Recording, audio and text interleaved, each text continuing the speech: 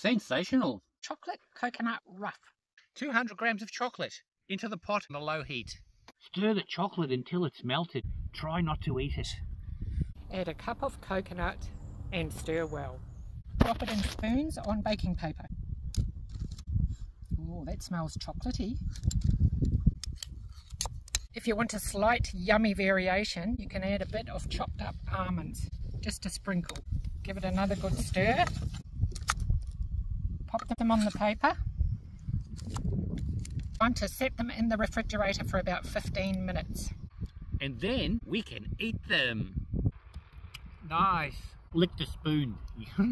And now for the taste test. But wait, there's something missing. Ah, perfect.